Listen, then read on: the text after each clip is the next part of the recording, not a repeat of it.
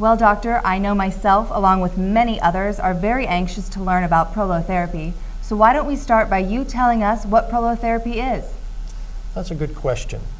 Prolotherapy, also called regenerative injection therapy, is a way of injecting an irritant solution into a tendon or ligament in order to cause a reparative inflammatory reaction that helps repair the tendon and relieves pain.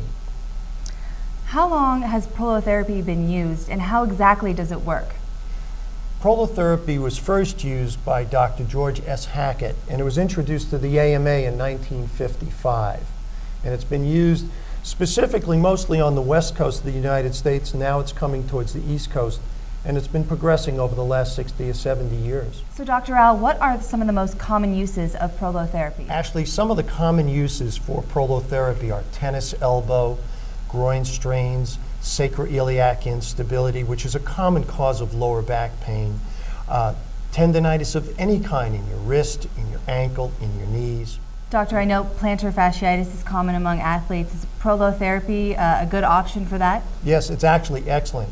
I actually had a professional weightlifter who couldn't do the strongman competitions anymore because he couldn't pull a train or a truck because he had to use his feet. He came to me, he got 3 or 4 prolotherapy injections, and he's now back in competition again. Wonderful. What about tendonitis?